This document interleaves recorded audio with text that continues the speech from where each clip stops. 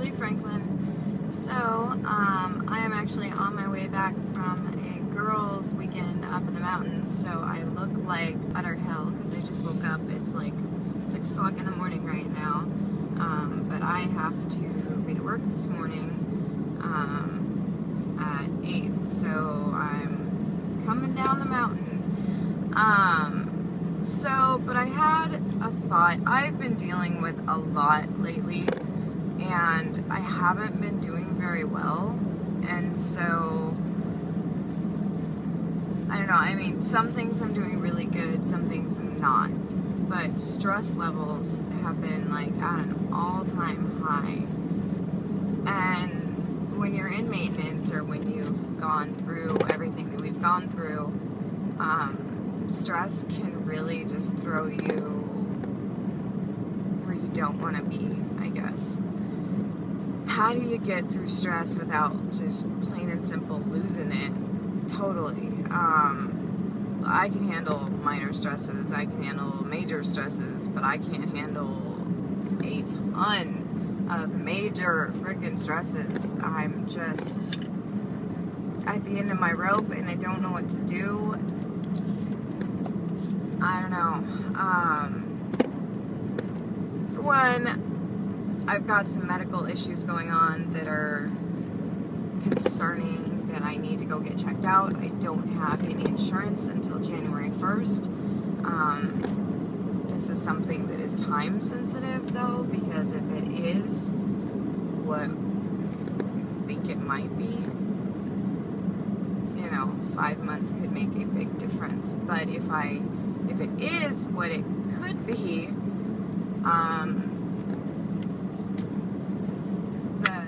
my insurance would then say pre-existing condition, we're not going to pay for it if I went and got diagnosed. And I can't afford tens of thousands of dollars for surgeries and medical care. And I'm really scared. And so I'm like, do I wait the 5 months and get checked out then? Or do I get in now and chance it and just hope that they tell me it's not what it appears to be?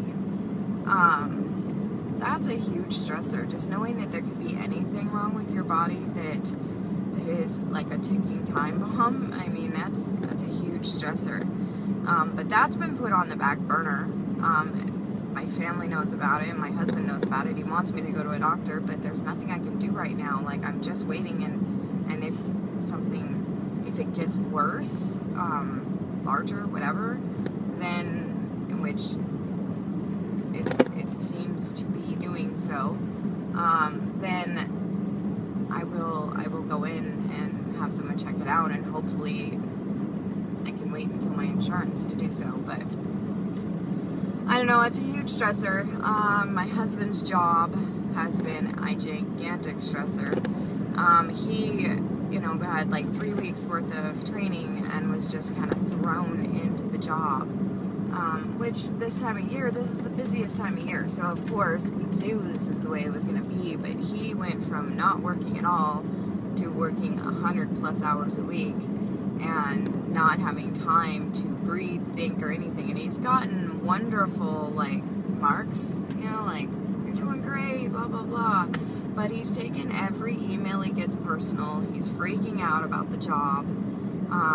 He hasn't received much pay yet. Like, he's supposed to get a certain salary per month. Well, because of where he started in the month, he did not make anywhere near that last month.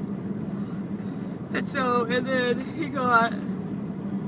he had a bonus he was supposed to get, and the last guy who lost his job, that my husband got his job, he ended up getting my husband's bonus. And so my husband's like, I worked my ass off for what? Because that's just the way that it works. Now, this next month, every single week, he'll pretty much get a decent check, and he'll get his bonus, and if he gets a bonus, because they've had to put so much stuff on his route that he might not even get a bonus. So then he's back at where he is again, like going, I worked for nothing. And he's been just kind of looking at me like, I hate my job, I'm only doing this for you. And that is so stressful, beyond stressful, because I don't want my husband to hate anything about our lives. I don't want him to do anything that he hates. But at the same time, he's describing, every day that he describes his job to me and what he has to do and everything, he's describing what I do, and he doesn't appreciate it. I have been the sole provider for the home for years, and I've done and still do everything that he does, plus some, and work more hours than what he does. And so it's like, suck it up and quit crying about crap that I do every day. I mean, like, if I can handle it, you can handle it. But, you know, going from not working to going to just all of this, it's just kind of overwhelming to him, and I'm hoping he can stick in there and find a reason to stay, because we really need this. We really, really need this, and we really need the insurance. And so I'm really hoping that he just sticks in there. My sister went and screwed up and got put in jail, and for a really major offense that is going to end up probably putting her in jail for a year or so, and called me every single day, about 20 sometimes a day, until I finally bailed her out, because I just wanted the phone calls to stop. Honest to God, I just wanted the phone calls to stop. I mean, I love my sister, but I think really honestly she probably should have sat there for what she did. But I couldn't handle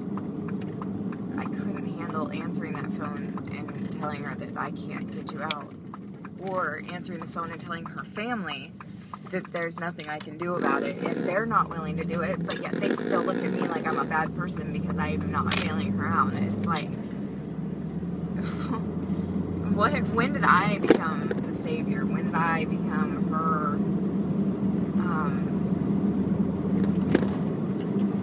way to get out of things? That's not fair. But I ended up bailing her out, and now I've got to keep tabs on her, but it's less work than dealing with the stress and shaking every time that my phone rang because I didn't want to answer it, and we're talking 7 to 20 times a day, because I didn't want to own up to the fact that I didn't want to let her out, or I didn't have the money, or I didn't have the whatever. I just did not feel that it was my responsibility to do so, and I shouldn't have had to, but I did, you know. And we're building an expansion at work, and I've got work stressors up and down the frickin' board. I mean, we're doing so much quantity of work, of everything, that there is a stressor every time I turn around at work. I go to work, I get off work, and it feels like I've only been there 5 minutes. I mean, the day just goes away. So these are some of the things, and this is just a portion of the things going on in my life right now, but they're all pretty large things, and I'm not complaining about my life. Everybody has lives, worse, better, whatever. I'm saying, for me, I am having a difficult time because I'm trying to live properly. I'm trying to eat healthy. I'm trying to exercise. I'm trying to be there for my kids. I'm trying to be there for my family and my work and everything else. And it seems like I can't find a foot to stand on right now. I feel like I'm just in this limbo of just falling and falling and falling. And my food is hugely impacted. I try to make good choices. Am I always making good choices right now? No. I've been drinking alcohol because, like, it was a girls' weekend up in the mountains. Of course I'm going to drink alcohol. I haven't been drinking alcohol outside of maybe a weekend, but yeah, I am drinking it more frequently than I normally would. And so that needs to quit because I can tell my body is not pleased about it.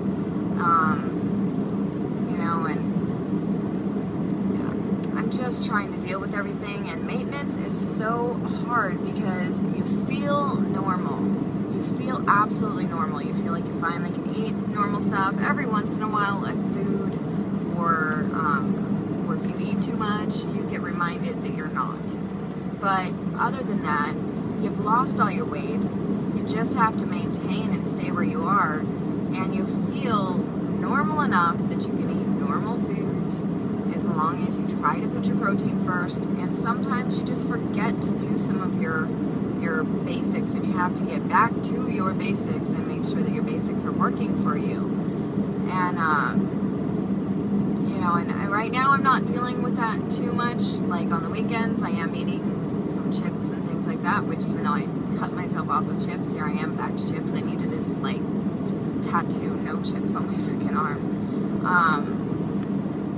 They don't hurt me right away, but they do hurt me down the line. Like today, my brain feels great. I feel like refreshed. I've had a wonderful night's sleep in the wilderness, and I feel refreshed and just centered and just good. My body feels like I'm dying, and I'm not hungover. Last night I had a couple of drinks and decided I just didn't feel good, and I went to bed. Way like hours and hours and hours before everybody else did. And so it's not from being hungover or anything. I just don't feel good, and I don't like that feeling at all. So yeah, maintenance is hard, very hard, but it's simple and easy as well, because you're no longer focused on the losing. You're no longer focused on obtaining your big goals, and you've already obtained them, and now you just need to keep them. And so the worry that you're not going to keep them is huge, but at the same time life is there too. And apparently, by the factor that I haven't been making as many videos, which I have been making videos, they're sitting on my stupid Windows 8 computer like looking at me going, maybe I should post these. Windows 8 is the biggest piece of crap I've ever touched in my life. I open my computer up, I touch it for like 2 seconds, I get pissed off and I walk away. Like, I would rather sit there and fight with my iPad to post a freaking video than deal with my Windows 8 laptop. I mean, ridiculous. But anyways, I don't want to take up too much time. I thought I'd tell you guys where I'm at, what the stresses are. Maintenance is difficult. It can be done, and it is being done. Just hoping that everything works out for the best, and that I can get on to, because 3 weeks from now I have a 5K race, and I have not been running. I need to be running. I need to be biking. I need to be doing everything to get ready for this. So we will see. So anyways, have a good day, you guys.